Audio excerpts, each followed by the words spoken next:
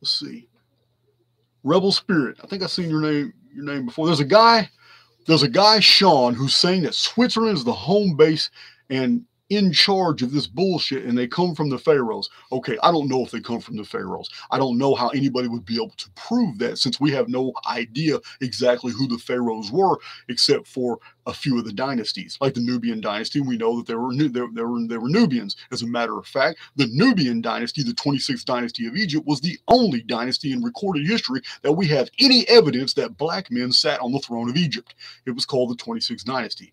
It was also the last dynasty before Egypt totally collapsed and became basically subservient to Persia.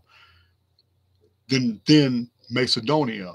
Then the Ptolemies, which were descendants of the Macedonians. Then the Romans. Y'all all know the tragic story, 31 BC, of Queen Cleopatra committing suicide, if it really was a suicide. So we do know that the Hyksos were actually Westerners. They were Amuru. And these were basically Caucasians that were, their base of operations was Mari, M-A-R-I, in the kingdom of Mitanni.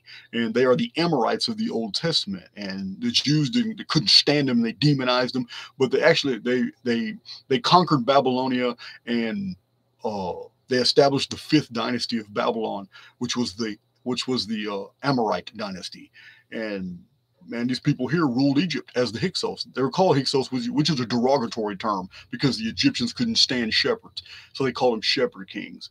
But the shepherd kings were actually like Abraham. Well, there was no Abraham. That was a Jewish fiction. But there was an Abram.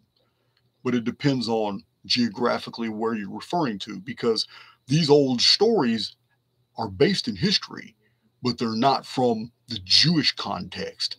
They're from the Sanskrit and the Vedic. Almost all the stories of the book of Genesis, they come straight out of the Vedic literature.